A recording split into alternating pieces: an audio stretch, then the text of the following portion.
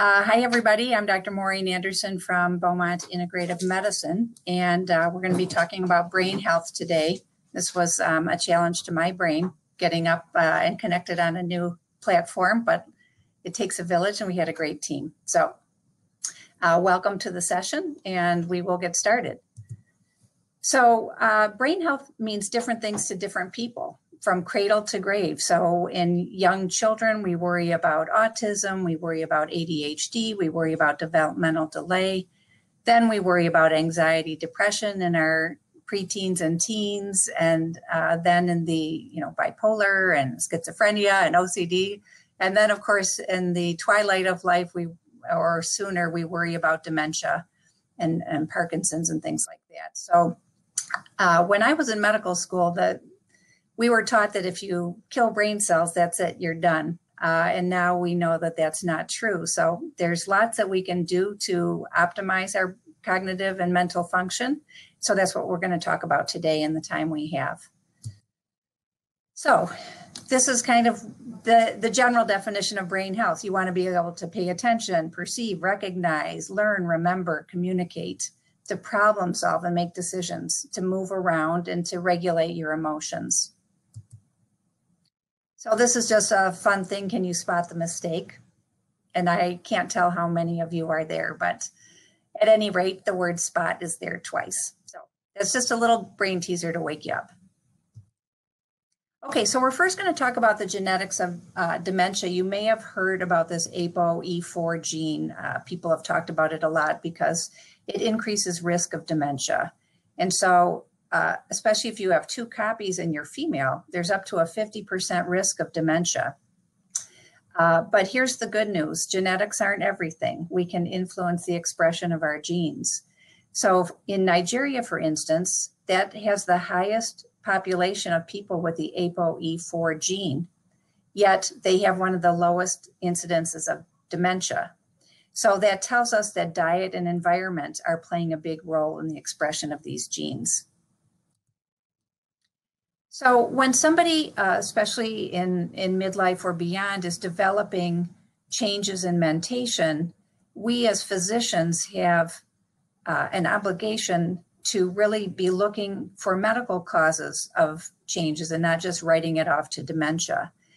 Medications are a common cause, and some of our very common medications. I think the most common one is antihistamines. And you find these in allergy meds, but you also find them in sleep medication. So Tylenol PM has Benadryl in it. So you want to be careful of that. The benzodiazepines are things like Ativan and Xanax, and then sleep meds like your Ambien. And you know what about statins and opiate medications and things like that, beta blockers like metoprolol. So it behooves us to take a very critical look at what medication somebody's taking to make sure that that's not what's contributing to the change in cognition. Then there are other health issues as well. Obviously, we want to make sure there's not a brain tumor or underlying depression or Lyme disease. Something as simple as a urinary tract infection can impact cognition, and B12 deficiency, hypothyroidism. Sleep apnea is a big one. People don't like to go get sleep studies. They don't like CPAP, but it can be life-changing if that's the underlying cause. So when you look at the studies, there are several risk factors for dementia that can be modified. So this is one study that showed hearing loss, level of education, physical inactivity, hypertension, diabetes, obesity, smoking, social isolation. There was another study that showed of all those things, blood pressure control, exercise, and cognitive stimulation had the biggest impact. But there are various studies. So we're going to be talking about several of these today. So this is our multimodal approach. So basically food, sleep, exercise or movement or activity, if you don't like the E word, stress management, and social connection is a big one. All right, so we'll start with nutrition and digestion, because Hippocrates, who was kind of the grandfather of modern medicine, said that all disease begins in the gut. And now it turns out, per research currently, he's probably absolutely right. There are many functions of the bacteria in our gut. One is it's a physical barrier against invaders. The other is it influences the immune response. 70% of our immune system is in the gut. So when you have immune inflammatory conditions, asthma, allergies, eczema, other skin conditions, even joint pain, a lot of that is coming from the gut. Certainly the gut bacteria influences the absorption of nutrients. So that obviously has downstream effects. And the gut bacteria actually even manufactures some nutrients like vitamin K. And then it also produces some chemicals that influence our brain. So most of it, you've probably heard of serotonin, which is the calming neurotransmitter. Most of that is made in the gut. And then another calming one is called GABA. So there are studies out there on things like anxiety and depression showing that probiotics can make a difference. But why do we carry around 5 or 10 pounds of bacteria? It just seems odd, doesn't it? Well, as it turns out, that's what can help us adapt quickly. When you think about it, if you were to move to another country and start eating bark and beetles, we can't evolve quickly enough to adapt to that diet. But the bacteria in our gut can quickly evolve, and they've proven that. So that's the good and the bad of the gut, is it can change quickly. So how do we influence the gut? By what we eat, by medicines we take or have taken, antibiotics, steroids, protonics, some of those things, and of course stress. So this same Hippocrates, he was a pretty smart guy, said, "Let food be thy medicine, and thy medicine be thy food." So I hope you're not all having a donut while you're watching this. If so, put it down. So the first thing we're going to talk about is sugar and brain health, because there's a definite proven detrimental effect. What we know is higher sugar levels disrupt memory, even in non-diabetics. And then diets rich in carbohydrate have an increase in dementia, whereas a high-fat diet has a lower risk of dementia.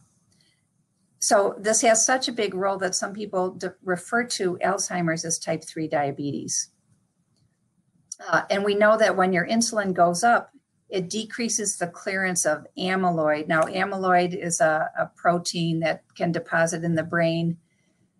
We're not sure if it's cause or effect at this point, but we do know that when your insulin is up, you're not clearing it out as you should.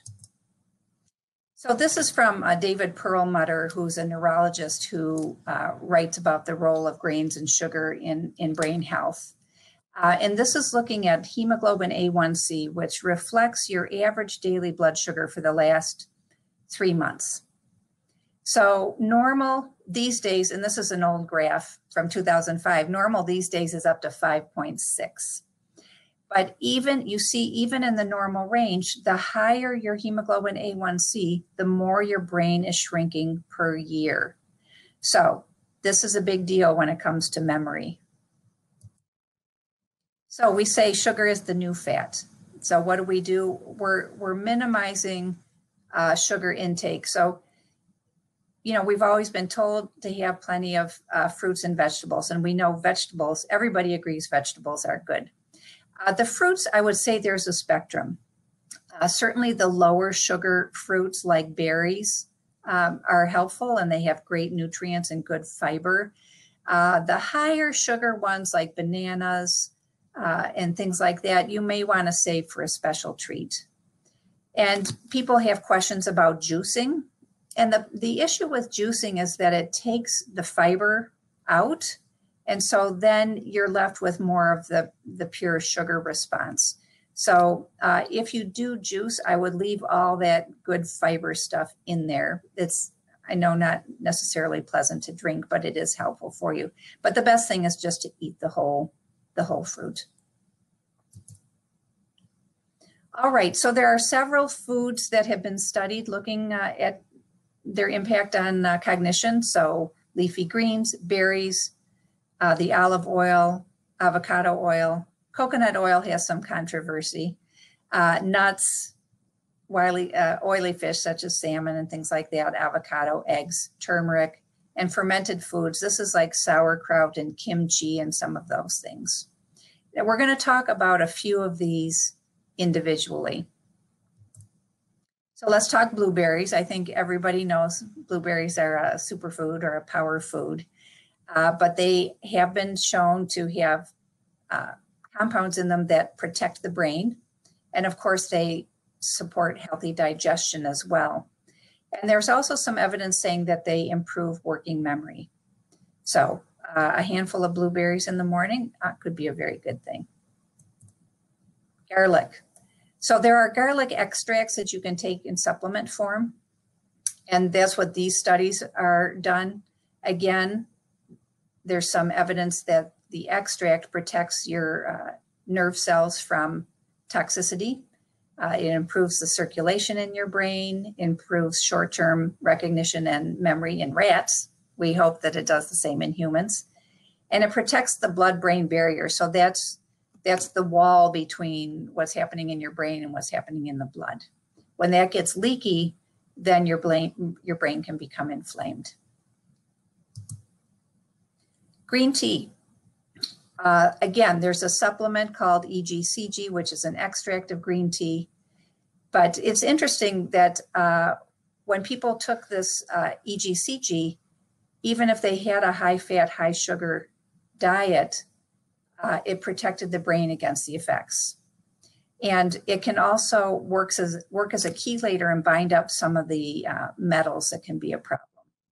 And when we say it modulates oxidative stress is kind of the process of us rusting from the inside out. So we want things that address oxidative stress. So green tea is one of them. All right, what about caffeine or coffee? Everybody loves their coffee, and actually coffee can be beneficial. So there's some evidence that it decreases the risk of type 2 diabetes. It may have some role in decreasing risk of Parkinson's, gallstones, which doesn't affect the brain, of course. Again, here's this amyloid plaque again, decreased development of amyloid in coffee drinkers. And then here's this blood-brain barrier again. So it protects against disruption of that in animals with Alzheimer's or Parkinson's disease. So now, how much coffee is too much coffee? You know, probably no more than 4 cups a day, but even 2 cups a day would probably be about right. All right. Well, coffee in the morning, hopefully not alcohol in the morning, but what about alcohol in the evening? So if you looked purely at alcohol, it can kill brain cells. So that's one side of the coin. The other side of the coin is how it impacts the process where the brain is cleaned out. It's called the lymphatic system. You've heard about the lymphatic system, which is your lymph nodes and things flowing through the body. The glymphatic system is the system that washes out your brain. So what we see here is, when there's no alcohol, you see what the flow is in the brain. And then when you see low alcohol consumption, there's better flow in the brain. However, more is not better, because now you see medium alcohol shuts down that circulation. And so the brain isn't being cleaned out at night. So a little bit of alcohol, again, you'll be hearing this theme of moderation in all things. And so alcohol is one. I would say a drink or two a few times a week would be appropriate. We would like low sugar drinks, of course, because we don't want to be adding carbs to the situation. And you see that the benefit may be greater in people under 60. So if you're over 60, it's harder to justify a lot of alcohol consumption. All right, now I don't know if you've heard of MCT oil. It's medium chain triglyceride oil. It's a derivative of coconut oil. If coconut oil was very purified, this is what MCT oil would be. And in fact, back in the dark ages when I was residents, we used to add this to the formula of premature babies to give them healthy, clean fats. But as it turns out, this is a good fuel for the brain. And so MCT oil improved short-term cognition in people with Alzheimer's and that ApoE4 gene, or ApoE4 negative gene, sorry. So that is something that you might want to consider if you are able to tolerate it. Now, some people mix it into their coffee or into their oatmeal. It is an oil, so it can have a laxative effect, so you want to be careful. It does have some benefits for weight and blood sugar as well. So, all right, so what diet is best? There's a few different approaches. So let's talk about intermittent fasting. You've probably heard about this. This is the rage. There are very different ways we can intermittently fast. Some where you just drop your calories to 500 calories a couple days a week and then eat normally. But a more tolerable one is just making sure you're doing at least 12 to 14 hours between dinner and breakfast.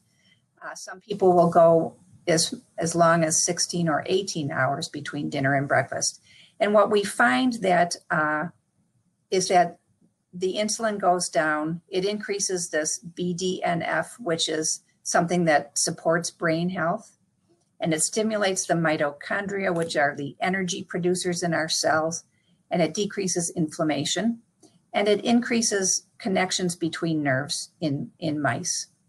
So intermittent fasting seems to be something that most people are able to do, and it can be very helpful. So the diet that seems to be showing promise is this MIND diet, which is a combination of the Mediterranean diet and the DASH diet. So the Mediterranean is, olive oil and fish and grains and things like that. DASH is the dietary approach for hypertension, and that's lots of vegetables, low fat, things like that. So and actually, if you followed either of those, that would be great. And then the ideal from a brain standpoint is to combine them. So what does that look like? Lots of green leafy vegetables and other vegetables, nuts, berries, beans, whole grains, fish, poultry, olive oil, and there's our wine, but you know the asterisk, in moderation.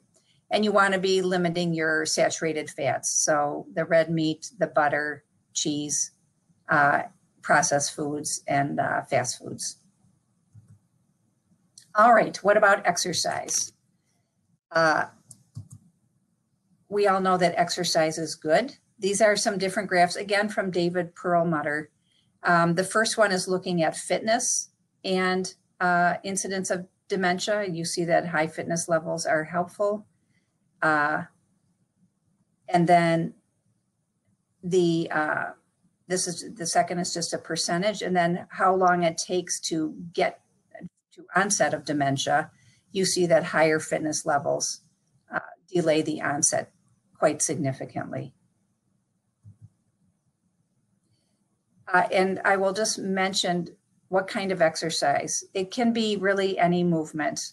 Aerobic exercise is probably the most beneficial, but they looked at yoga, they looked at drumming, they looked at balance training. All of it plays a role and can be beneficial. What about brain training, brain exercises? This is interesting because there's a lot of programs out there that they're trying to sell us to improve cognitive health. And what they found was you improve performance on those tasks, in the brain training application, and maybe you improve a little bit on some closely related tasks. But there's not a huge amount of evidence that the brain training improves everyday cognitive performance. So the main thing to do is really to make sure you're learning new things, whether it's music or a language or a computer or something else. You just want to be stimulating your brain in different ways to keep it alive and exercising. All right, what about sleep? So remember we talked about that glymphatic system. So that's what happens during sleep. So the lymphatic flow between brain cells increases by 60% when you're sleeping. So that it washes out all the waste that builds up, including amyloid. Here we have that name again, which again, we don't know whether it's cause or effect, but it does seem to be associated with Alzheimer's or other dementias. This is when we consolidate memory.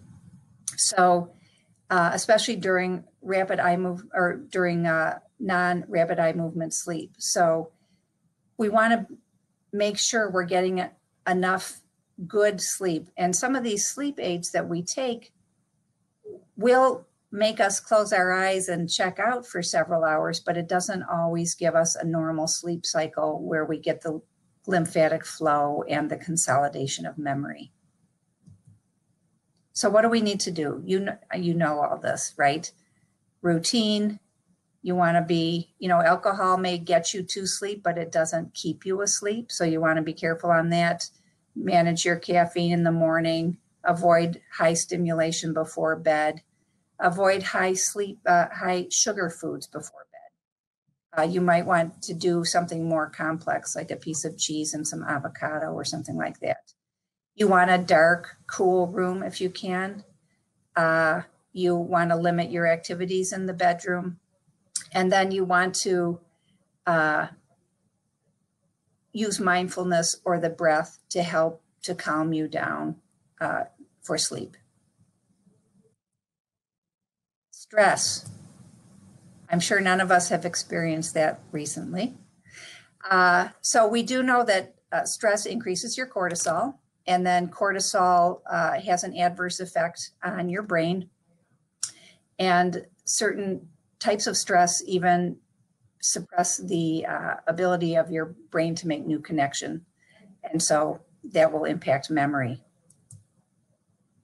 I always like to throw in something about digital stress, about computers, because this was quite eye-opening for me. Now, when I first put this talk together, of course, it was very much pre-COVID. And so now we've had to adjust our recommendations a little bit. But this study showed, 95% of teens online, and way back in 2011, 78% of adults. I bet right now it's about 100% or 98%.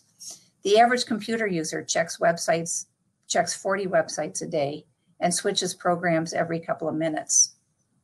So that's keeping the brain very busy and distracted. This is a nice study that looked at the effect of checking our email on heart rate and blood pressure. So you see here that when email is checked, the heart rate and blood pressure go up.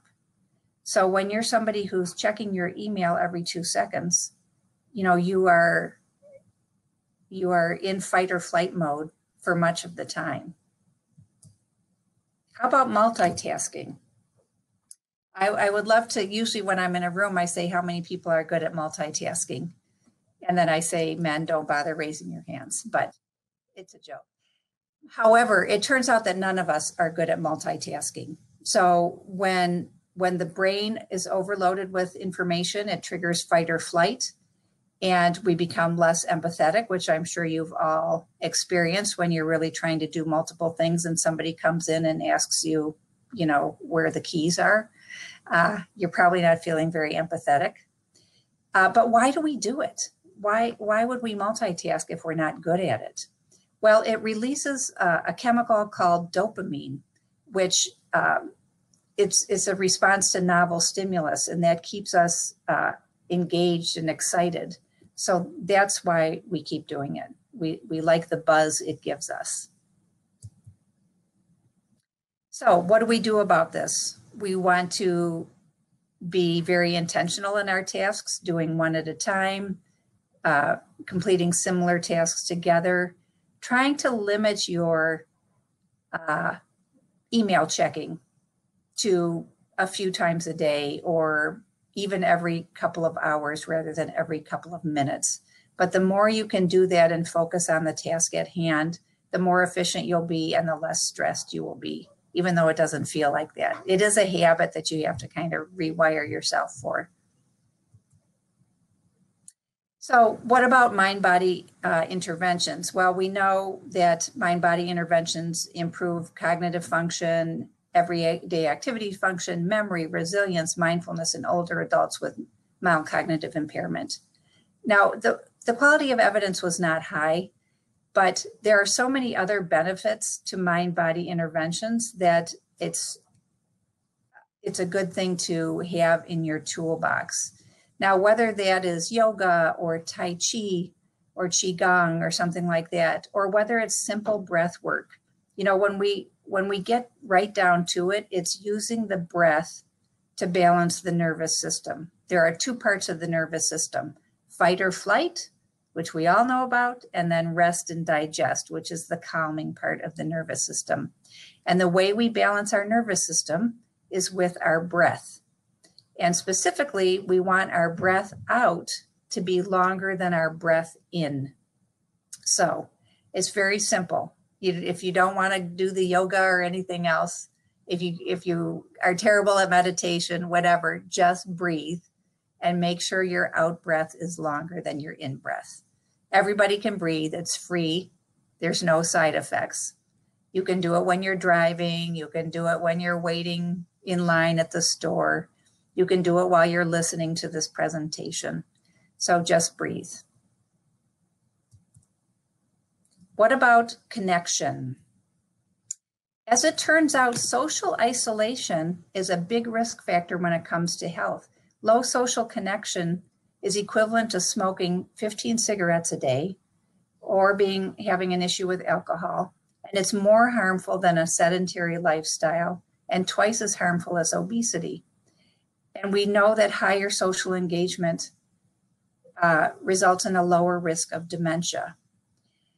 So how can we do that right now during COVID? Well, there was a study on Facebook, senior Facebook users out in California, and those who had the most friends or social connections had better health. Now, I will say that those who augmented their online connection with offline connection had the best outcomes of all. So this is a time when, no, you can't be going to big group functions, but you can always say hello to your neighbor. You can go for walks and say hello to others in the area. You can be connecting with family online or, the best you can. It certainly will get more challenging as we move into winter and we will have to get more creative. But it is an important one, as you see, more important than walking around. So what about supplements? Everybody wants a magic supplement that's going to protect them. And I wish it were that easy, but the bottom line is that lifestyle is going to be the thing. So there are lots of research studies out there looking at different things. Omega-3 fish oil seems to be good for the brain. Now you'll see the cardiologists, will tell you that there hasn't been great evidence for its benefit for the heart, but we do know it helps in the brain. So that's a good one. You want your vitamin D to be in a good range. You don't want it to be crazy high, but you want it to be appropriate. Vitamin E can be helpful. You have to be careful with vitamin E. There's a lot of subtleties for that, so I wouldn't go rushing out to buy some. Acetyl L-carnitine is another one that can be helpful. And you might have seen these in various brain supplements. They have little bits of all of this. Piracetam is another one. Lithium, now you've heard of lithium with bipolar disorder in terms of, a large dose of lithium. But there's a nutritional lithium orotate, that is helpful, particularly in anxiety, depression, and dementia at very low doses. Ginkgo can be very helpful because it increases the circulation in the brain. And turmeric. Turmeric is a good one for just about anything that ails you because it's an anti-inflammatory. So we know when the brain is not working well, it's because it's inflamed. So the turmeric helps with that. Now you do want to be checking with your physician if you're considering adding these, because for instance, of course, the omega-3 in the turmeric can thin the blood, as can the ginkgo. So if you're on blood thinners, you don't want to be rushing right out and taking lots of those. So you want to be careful. But at least these show some promise. There are other, these are just more, Bacopa you've heard of. B vitamins, interestingly, they help with energy and they help homocysteine, which is an inflammatory marker, but they don't really help your brain. Melatonin can help you fall asleep, but it doesn't necessarily help cognition. Saffron is interesting. That's a spice that you've heard of, but of course it comes in supplement form as well. And there's been some really nice evidence showing that it helps with mild to moderate dementia compared to placebo, and similar effect to donazepam, so with fewer side effects. And then huperzine A and vinpocetine. And then they're looking now at ashwagandha and CBD as well. Ashwagandha is a what we call an adaptogen. It's an herbal medication that helps to support a healthy stress response. And CBD, you know that that's being studied for everything. So the jury is out on how it impacts cognition. I wouldn't go rushing out getting CBD for cognition. There's some good studies for pain and anxiety, but not cognition yet. So is there anything good about, getting a little bit older? Yes, we have wisdom. So we have better judgment. We're better at screening out the negativity. We tend to use whole brain thinking and not compartmentalizing. We're better at making rational decisions. You see I'm saying we, because I'm right in there. Better verbal abilities, better spatial reasoning, and better at basic math. I think that's because we were balancing checkbooks, and now nobody has to do that anymore. So there are some good things about aging. All right, so in summary, you want to make sure if there's anything going on in your brain at any stage of the game, you want to make sure that you have a good medical evaluation to see if there's anything correctable. You want to be addressing lifestyle aspects. So low sugar, anti-inflammatory diet. So lower sugar, more healthy fats, intermittent fasting if you can, aerobic exercise if you can, but any movement is good. And you can call it movement. You don't have to call it active. You don't have to call it exercise if you don't like to exercise. Brain training programs have some benefits, but learning new skills is really more beneficial. Sleep, resilient social connection is important. And supplements are less helpful than lifestyle changes, as some of those antioxidants show promise.